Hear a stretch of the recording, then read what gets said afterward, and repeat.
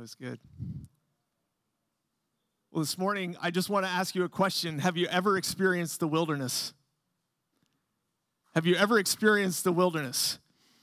I had the opportunity to watch a program, actually a couple, in fact. I don't know what necessarily drew me to these particular programs, but they were two series dealing with people who were surviving in the Arctic.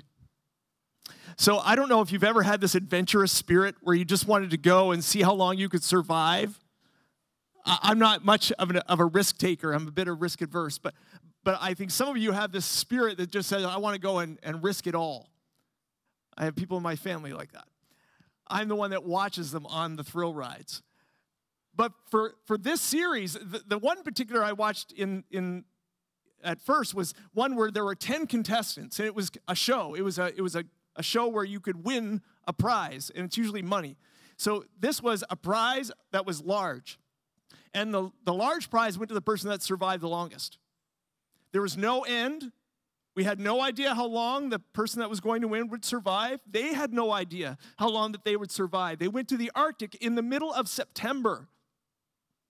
Now, in the Arctic, the nights get short. The days get very short. So the light amount during the day is smaller and smaller and smaller as you enter into the winter. And these people were, out of my experience, some of the most incredible people I've ever witnessed in my life. They lived on absolutely what was in the land. They had nothing to take with them. They had no food with them. They had to live off the land. And so they had to gather, pick, fish, hunt, whatever they could do to forage, to find out whatever they had to eat in the wilderness. And they were, I've known new things about eating squirrel and Arctic hare and how I can fish with absolutely nothing but a tin can. And I can just watch these people and stand in amazement. And the winner was after he had killed a moose and with a hatchet came and slayed, I think it was some wild animal. I'm trying to think quickly what it was. He didn't care. He just was going for it. And he ate everything that he could find. It was a wolverine, by the way, that he killed. And with his bare hands, after he had shot it from a distance, and then went and hacked it with a hatchet. This is a great thing for a Sunday morning sermon. But the point is he was going for it. And he won. He lasted for 72 days out in the wilderness because he knew how to survive. There was a second show. It was a little more of a reality show where there were 4 teams pitted against each other. 16 contestants playing for $500,000. Maybe it was $1 million. I don't even know, but it was some large amount of money that there was only one team that was going to win. And at first, everyone comes in with this idea that we're all just going to come in with our strength and our experience, and we all know how to make fire, and we know how to hunt, and we know how to do all these things that are help to keep us alive. But as time goes on, hunger sets in, and I don't know, we talked a bit about being hangry. There's something about being hangry that you just go in a different direction than you would normally, and you do things that you just wouldn't normally do under the pressure of the hunger and the circumstance and the cold and the wet. In fact, after about 4 days, there were probably 4 people that just said, I'm out. This is not for me. I'm too much of a city person for this. I am just gone. Some people were sick. Some people were just tired. They were getting ill. They were drinking the water but didn't realize it had bacteria in it, or they took the chance. They probably knew it was a possibility, but it seemed like every time they drank it, they got sick and they were extracted from the game. And the only way to get extracted from this game is if you shot your flare. There was no them coming in and removing you. You had to remove yourself. And one by one, the flares went up. Boom, boom, boom. And everyone would celebrate every time a flare would go because it was one step closer to them winning the big prize. Well, I'll explain a little bit more later about how this ended, but the fact is that the pressures, as every day went on, in the original series, the hunger sets in, the cold sets in, the ice, the water freezes over, becomes ice, and makes fishing almost an impossibility for some of these people. When things are cut off from you, when the situation changes, when the pressure is instilled, when the wilderness is the wilderness, that's when we're put to the test. It's not at the beginning. Everyone says, oh, I can enter the wilderness. But it's when you're in the wilderness that you start asking, who am I really?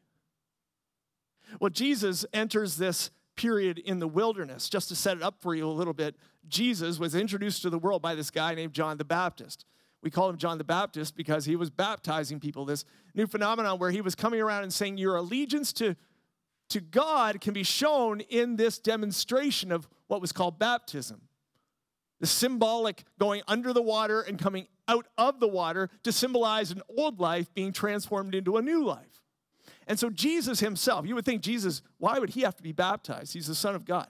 And yet he was demonstrating for all of us in his humanity what it means to be an obedient servant of the King, the Father, God. And so this goes into, there are two passages which really give this story out. One's in Matthew chapter 4, and one is in Luke chapter 4. They're slightly different in that the orders are a little bit different, but the same story. We're going to take it from Luke chapter 4 today, but you can reference Matthew chapter 4, as I will a little bit at the end of the message. At the very first verse of chapter 4 in the book of Luke, if you're familiar with Matthew, Mark, Luke, John, the Gospels, all the story of Jesus. Jesus, catch these words, full of the Holy Spirit, left the Jordan. That's where he was baptized. That's the Jordan River. And was led by the Spirit into the wilderness. Now let's back up just a little bit because we have to go and look at the story of where he was baptized to get the context for this. At the end of chapter 3, it says, when all the people were being baptized, Jesus was baptized too. And he was praying. As he was praying, heaven was opened and the Holy Spirit descended on him in bodily form like a dove. And a voice came from heaven, you are my son. Of course, this is God speaking to his son, whom I love. With you I am well pleased. The obedience that you're showing me at this moment, I am well pleased with it. And now Jesus was about 30 years old when he began his ministry. So 30 years in, here he is baptized in the Jordan River. He is proclaimed to be the Son of God. He says, you are my son, and I'm pleased with you. So it goes into this first verse of chapter 4. So he is full of the Holy Spirit and led into the wilderness by the Spirit. And you would say, huh? Why would God lead me into the wilderness? That's what I want us to discover today. If you ever felt like you experienced the wilderness, I bet we all have in some form, where we have these trials, these dark times, these difficult moments. When we go through life, we enter life and we think it's all going to be fine. Have you ever, if you're a married person, you enter marriage and you think, oh, this is going to be just easy. Then you start realizing there are moments of wilderness. Maybe you've experienced it at a work situation. You walked into this job thinking it was going to be this perfect job, and then you realize, oh, wait, I have to work with people. And people are imperfect. And there becomes this relationship conflict. And so we start walking in the wilderness. Well, Jesus enters the wilderness, but he is full of the Spirit, and he is led there by the Spirit. It's for a purpose. And I want us to figure out today, what is the purpose of being in the wilderness? Why would God put me in the wilderness? Why would he allow me to go through the time in the wilderness? Why would he allow Jesus, of all people, to go through the wilderness? Why would he have to suffer that? So it says he went into the wilderness where he was there for 40 days. Not 72 days, 40 days. But I can guarantee you, when you are without food for 40 days, it changes the game. It changes your headspace. It changes what's going on around you, in your mind, in your physical being. And he ate nothing during those days. Imagine that. And at the end of those days, he states the obvious here. He was hungry. He was hungry.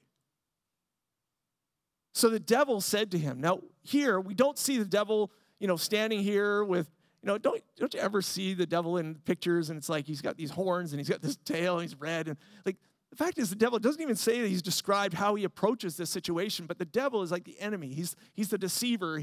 It doesn't say he's even standing there. The devil himself is there in the midst of the wilderness speaking to him. Have you ever had those evil thoughts? Had those hard moments where something is pressing into you? You maybe can't put it in words or you can't tangibly see it or know it, but it's there. And the devil said to him these words, if you are the Son of God, if you are the Son of God. So he's already starting to question. You've been called the Son of God. Okay, that's great. If you are the Son of God, tell this stone to become bread. Why in the world are you hungry, Jesus? If you're the Son of God, why would you have to go through this? I mean, God would not want you to be hungry. You've been sent in here to show your power, to show that you don't have to to live with this pressure anymore. You can put life into your own hands. You can actually grab onto whatever you need right now. Grab onto it. If you are the Son of God, tell this stone to become bread. Jesus answered, it is written, man shall not live on bread alone. Now, you'll notice that if you have it in your Bible, you notice that's in quotes. And you say, well, why is it in quotes? Because it comes from the book of Deuteronomy. Deuteronomy in the Old Testament, Genesis, Exodus, Leviticus, Numbers, Deuteronomy, they're all this story. Not only Genesis of the beginning of time, but then the next few books, it's what the next book is called Exodus. And Exodus is this land mass of people who are going out of slavery into freedom. His chosen people, the Israelites, we won't go into the history of it, but he has this chosen people called the Israelites, and they are taken out of slavery, out of Egypt, and now he's guiding them into freedom, toward the promised land, but they have to go through this wilderness. If you remember, they went through the wilderness for 40 years, not 40 days, nice parallel though, 40 years. And he quotes that passage. If I can, if you'll just allow me for a second, I guess I have it marked here. In Deuteronomy chapter 8, I'll start at verse 2. It says, remember how the Lord your God led you all the way in the wilderness for 40 years to humble and test you in order to know what was in your heart. I'm going to read it again because this is the theme of the morning. This is what I want you to know why he takes you into the wilderness, okay? Remember how the Lord your God led you, remember Jesus was led there, by the Spirit, full of the Spirit, led you all the way in the wilderness these 40 years to humble and test you in order to know what was in your heart. That's why you go in the wilderness, to identify what's really in your heart. Not only will God know what's in your heart, which he already does, but more importantly, you will then know what's in your heart. And then you can determine what to do from there. He humbled you, causing you to hunger, and then feeding you with manna, which neither you nor your ancestors had known, to teach you that man does not live on bread alone, but on every word that comes from the mouth of God. So he was quoting that passage from Deuteronomy, this old passage to the Israelites. Little hint here, the Israelites were given the test in the wilderness, and how did they do? Not very well. Not very well. In fact, they succumbed to the pressure around them. We'll see it again in the next two temptations. And the fact is that when the devil comes alongside you, he's going to try and twist and turn and deceive and pull and get you to think about the idea of moving from dependence to independence. That's what he does in the wilderness. The devil has a job and God has a job in the wilderness. And your job is to determine what is in your heart. So Jesus answered, it's written, man shall not live on bread alone. So the devil led him up to a high place. Now just imagine, this is more of a metaphorical statement, I would believe, that he has him see something. He has a vision. The devil led him up to a high place and showed him in an instant all the kingdoms of the world. And he said to him, I will give you all the authority, all their authority and splendor. It has been given to me, and I can give it to anyone I want to. If you worship me, it will all be yours. That's what the devil is saying here in this moment. Evil is saying the earth can be yours. Everything in the earth can be yours. I have the authority over it, and I want to give it to you. Now, that's a lie anyway, but he wants to deceive the Son of God. He wants to do anything he can to attack him in this difficult moment, this moment of hunger, this moment of disillusionment perhaps.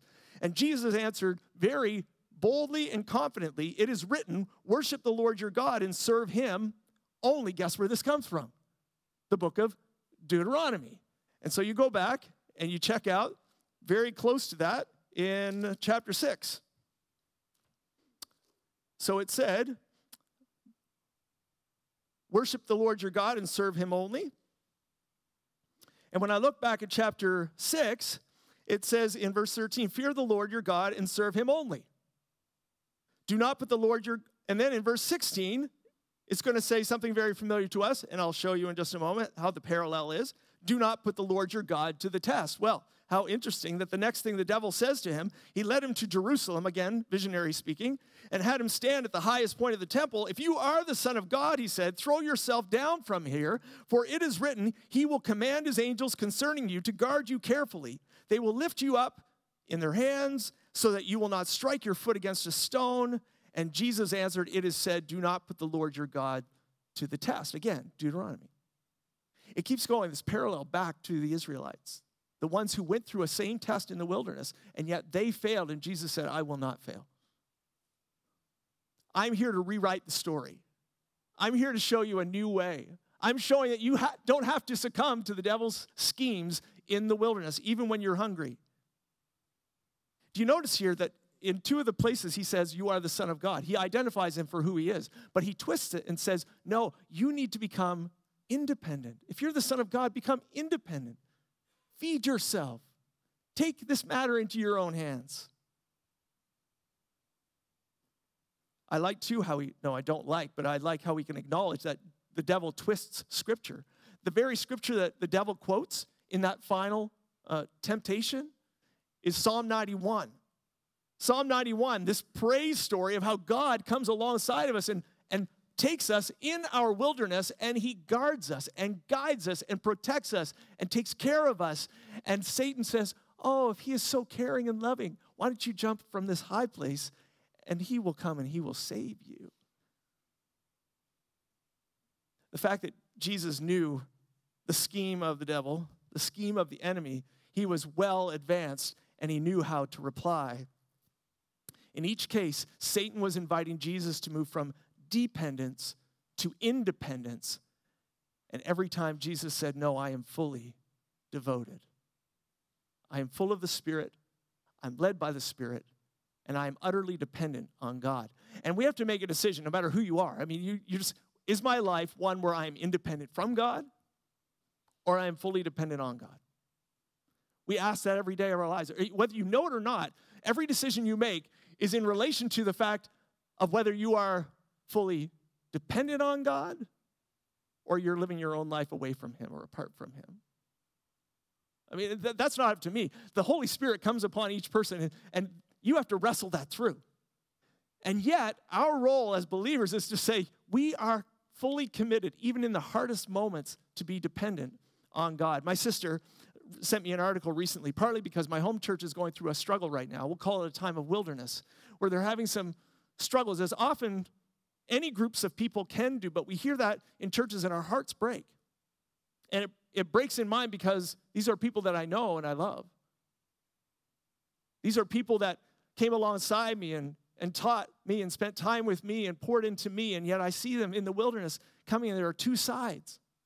There are two sides, and it's been difficult. So she sent me this article in relation to that, but there was a final paragraph that I was sharing the other night at prayer meeting, and if you're not going to prayer meeting, I encourage you. We had a wonderful time the other night just in connecting. But this is the end of the story that she sent. It said, what makes us truly believe as Christians, what makes us Christians is that we truly believe that Jesus is Lord. He is the King of the kingdom. So the core question of the kingdom is very different than the core question of the world. It is this: Lord, what would you have me do? Lord, what would you have me do? And Jesus, in his own, although it's not really recorded there, I can just imagine every time that the scheme came, he'd say, Lord, what would you have me do? How would you have me respond? Do you want me to be dependent right now, or do you want me to go rogue? Do you want me to be independent? I don't think so. See, this is the Achilles heel that Satan tries to stick with all of us.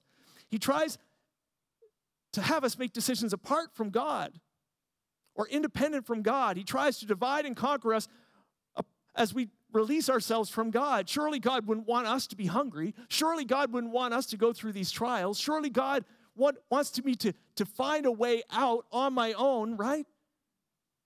That's how he made me. He made me wired enough so that I can figure my own way. And yet he's saying, all of the pseudo-joys that you settle for, all of the things you go and pursue, all those things that you could try and grab onto, all of the things that are offered to you, like the prize money in the shows that I watch, or the willingness for the enemy to say, I can offer you so much more with what you see, this trade of earth for heaven. Well, we have to decide, Lord, what would you have me do? We see all these things around us that we would like to have. We think they might be the answer. Surely they'll satisfy us, and they'll not only satisfy us, they'll satisfy us right now. We talked about this. This is why certain people eat certain foods or engage in certain relationships. They'd rather have a bad relationship than no relationship. And people get this idea that they will solve their own problem. And the lie is that apart from God, there is fullness of joy. In fact, God says to us, in my presence, there is fullness of joy. Or we declare, in your presence, there is fullness of joy. So let's just ask, in this interim, what decisions are we making? Have we made this week? Have we made this month? Are we about to make that are independent from God? That we're trying to figure out on our own? So at prayer meeting, we were just praying, and God's, for whatever reason, given me this. This has happened different times. And he'll just put a word on my heart. And so the word was, and sometimes I don't know why he puts the word on my heart. It's almost like I can see it. And so the word was transpose. I like music, but I'm not a musician. And yet the word just came to me, transpose. And so what I often do is I'll just go and I'll look up what does the word mean, because I don't want to assume that I understand it fully what it means. So when I looked it up, it said to cause two or more things to change places with each other, to transfer to a different place or a context, to interchange. And as I was thinking about this message, I think the enemy often tries to do this. He tries to transpose or interchange our dependence on God for independence from God. That's what he does. And this is all the more reason why we need to be full of the Spirit and led by the Spirit, even if it leads us into the wilderness, this land of great challenges and choices. It says in 1 Corinthians 10:13, and you've heard this verse before, probably many of you, God is faithful. He will not let you be tempted beyond what? What you can bear. He will not let you be tempted beyond what you can bear. Jesus was not being tempted beyond what he could bear. And believe it or not, you are never being tempted beyond what you can bear. But when you are tempted, he will also provide a way out so that you can endure it. So this word transpose, it was on my heart. I thought about it for a bit, but then it really clicked for me when another word came into my heart, and the word was more phonetic this time. The word was troop. I thought, what is... Sometimes when you get these things happening, why? How does this fit? And so the word troop, I looked it up. Why? And at first I said, does this mean troop or troop? You know what I mean? Because it's spelled two different ways. And T-R-O-O-P or T-R-O-U-P-E. And so I looked it up, and it said troop and troop both rhyme with group. I thought, oh, genius. Great. But a troop with two O's is a group of soldiers, where a troop, O-U-P-E, is a group of performers. And so I quickly thought God is looking to transpose us from being a group of independent performers, specialists in improvisation, a skill where we quickly manufacture the upcoming scene, into a group of fully dependent soldiers who are skilled and ready to respond to the question, Lord, what will you have me do? It's total allegiance. See, a rogue mission is one where you have made a conscious decision to no longer be obedient or controllable or answerable. You are a renegade, one who has broken an established treaty or an agreement. And I want to tell you this morning. Satan invites us to go rogue. Satan invites us to go rogue. He's saying, go on your own. Go on that mission. Solve your own problem. And solve it today so that you don't have to suffer one more moment. God puts you in a place where he allows you to suffer so that you can identify what's truly in your heart. And many of us go rogue so that we never have to deal with what's in our heart. But when we get quiet enough, when we settle down enough, when we get to the place of peace, abide in him, just go to the quiet place, no matter whether you're a believer or not a believer, it will hit you hard. It will hit you hard. When you don't allow your body to feed on all of the sights and sounds of the world around you, and you just stop for a moment, and you start getting hungry, you know what one thing the show taught all those people is that they learned things about themselves that they never knew before. In the alone place, in the quiet place. And that's what he allows us to do. He allows us to go to the wilderness. Jesus demonstrated unwavering loyalty in the wilderness, even in the wilderness. God calls us, like Jesus, to abide in him, to stay loyal to him, to trust in him, and experience full joy in him. So when we pray the prayer, Lord, what would you have me to do? We demonstrate that we've moved from being an independent performer, part of a troop, to a fully devoted and dependent soldier on a mission of love. love for God and love for the world around us. And a successful walk with God only goes where the Father leads us. That's called discipleship. That's what the church is called to do. The church is called to ask that question repeatedly. Lord, what would you have me do? I'm not going rogue. I'm totally dependent on you. And you can't have it both ways. You can't say, oh, in this part of my life, I'm going to be fully dependent, and this part of my life, it's all on me. Like, you can't. You can't be split in your allegiance. You need to be fully given over to the one who's in control. I mean, some of you might call it legalism. You might say, oh, well, if I just follow the rules of the Bible, if I do this and the Ten Commandments and all that, that's not what I'm talking about. In fact, I think the opposite is true. You can legally choose to solve your own problems. That's legalism. You have every right to go out and solve your own problems if you want to go rogue. You can enjoy whatever earthly pleasure you want. You can try to put God to the test, like asking God to prove himself or open a door or close a door, even though he's never asked you to pray that prayer or ask that question of him. I'm not saying you never ask that question, but if he's never instructed you to ask that question of him, then you're going rogue. Because he may have already given you the answer, but you may not want that answer. But asking God in all things, what would you have me do? It's not legalism, it's allegiance. It's a dependent, respectful relationship. It's humility. It's sacrifice. It's surrender and trust and obedience and love. It's Jesus. So we think about Adam. When you go back in this passage, right before chapter 4, it says this. The very last thing that it said before chapter 4, you know what it said? It said, it's this genealogy. And often in Matthew, Mark, Luke, John, you see it gives genealogies of so-and-so was the son of so-and-so, and so was, it's boring. But the fact is, you go down, the son of Methuselah, the son of Enoch, the son of Jared, the son of, I can't even pronounce, Mahalalel, the son of Kenan, the son of Enosh, the son of Seth, the son of Adam, the son of God. It identifies Adam as the son of God. And you know what? Adam was in the garden fully fueled. He had everything he wanted at his disposal. He had everything that would satisfy his every need. And even there, the devil was able to come to him and twist him and move him and coerce him to go from a place of full dependence on God to a place of independence. So even in the garden, it was like his wilderness.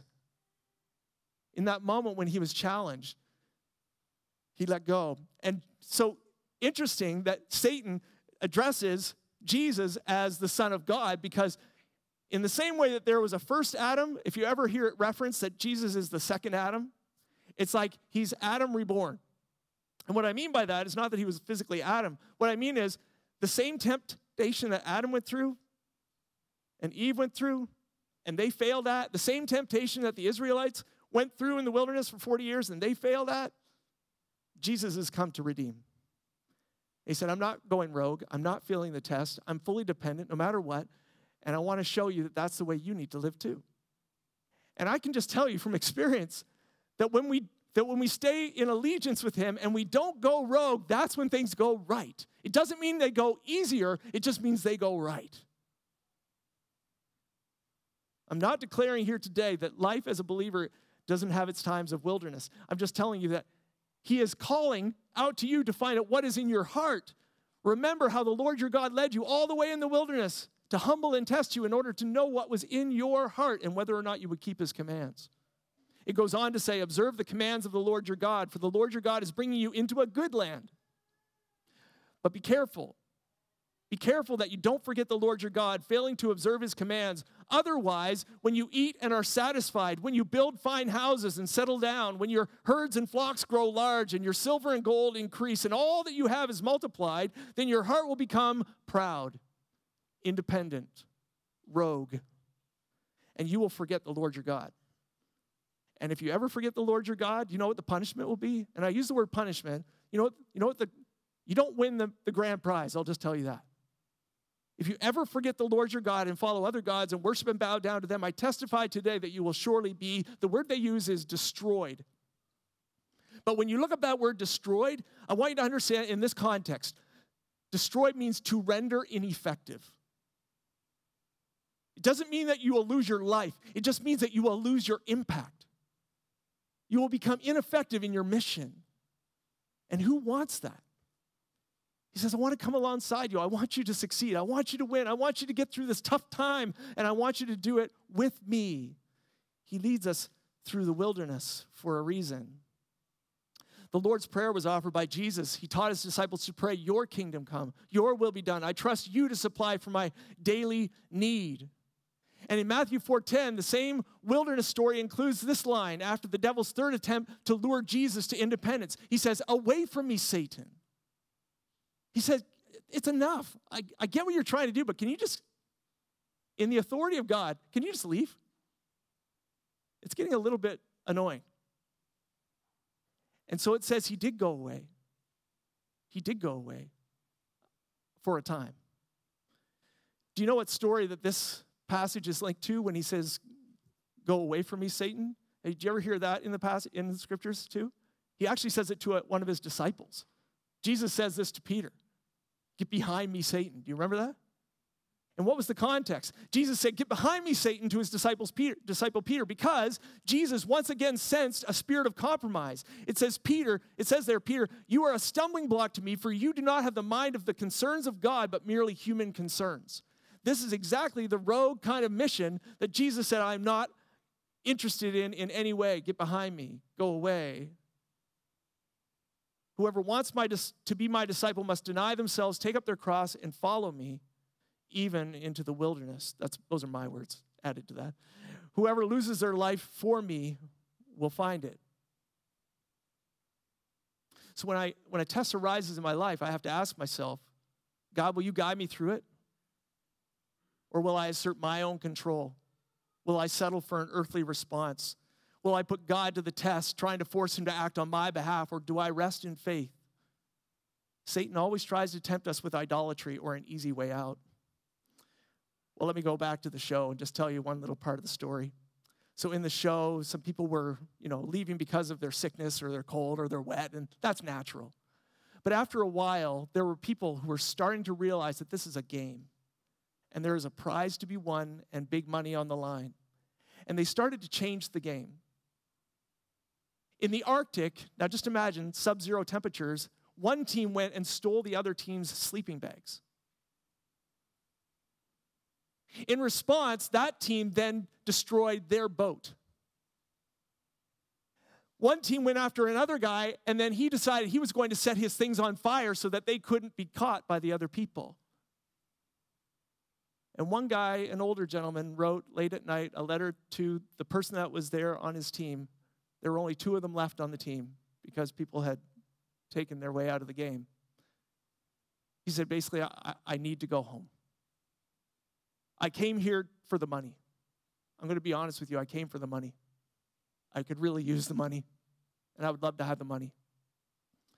But I'm not willing to pursue the money in place of my integrity. Because this game has created something that I never intended to be part of, where people will cheat and lie and steal and destroy in order to gain an earthly prize. And so we left, and you know what? I think he won. I think he won. Sometimes we just need to realize that in the wilderness, there's something more great to be pursued or gathered than the earthly prizes this world will ever offer us. It can be so subtle. It can be so subtle. I just want to read to you a passage from something that I was reading. I won't introduce it. I'll just read it. Few things threaten our faith more than when a good gift of God, beautiful and innocent in itself, slowly becomes necessary for our happiness. The most deadly appetites are not for the poison of evil, but for the simple pleasures of earth. For when these replace an appetite for God himself, the idolatry is scarcely recognizable and almost incurable. The simple pleasures of earth are good things, of course, a satisfying career, a healthy body, a best friend, a fulfilling marriage, and every other good gift comes down from the Father of lights, and like heaven themselves declares something of God's glory. When Paul says that God richly provides us with everything to enjoy, he really means this. Enjoy it. God's ocean of gifts is meant for swimming. But the simple pleasures of earth are never completely safe in the hands of sinners, even redeemed ones. Without care, we feast on the abundance of God's house and forget that it is his house. We eat and we gradually neglect the host. Eyes lower from heaven to earth. spiritual senses dull, desires for other things begin to choke out the word. Last paragraph. In moments like these, it's one of God's severe mercies to deal with us as he dealt with Israel and to send us into the wilderness. You know, I would suspect that we would say we've all experienced the wilderness. God doesn't want to lead us into the wilderness to harm us. He leads us there to become completely dependent on him, to bring us to a deeper level of intimacy, to no longer view him as far away, and to come and know him as close and a confidant. And ultimately, he wants to know, and for you to know, and for me to know what's in your heart. Today, I just want to encourage you. I'll finish with scripture from Deuteronomy chapter 30. And this again, same book, but it's an offer to you as it is to me, as it was to the Israelites. The Lord will again delight in you and make you prosperous, just as he delighted in your ancestors, if you obey the Lord your God and keep his commands and decrees that are written in his book. And turn to the Lord your God with all your heart and with all your soul. What I'm commanding you today is not too difficult for you or beyond your reach. Sometimes we think when we're in the wilderness, it's just too hard. Well, he's saying it's not too hard. It's not up in heaven, nor is it beyond the sea. No, the word is very near you. It is in your mouth and in your heart so that you may obey it. I set before you today life and prosperity, death and destruction. For I command you today to love the Lord your God, to walk in obedience to him, to keep his commandments, and then you will live and increase, and the Lord your God will bless you. Now choose life, so that you and your children may live, and that you may love the Lord your God. Listen to his voice, and hold fast to him, for the Lord is your life. Have you ever been in the wilderness? If so, and if you are, and the question is, Lord, what would you have me do? Today, I just think it's fit for us to pray that as we close. Say, Lord, first acknowledge what's in your heart. He'll show you. He'll show you. And if you feel that's difficult today, just take some time in the next day or two. He'll show you. And then ask the honest question, Lord, what would you have me do? I'm just going to leave it as a time of silence for a moment, and then I'll just pray, if that's okay. Just allow the Lord to speak to you. Allow the Spirit to lead this next moment.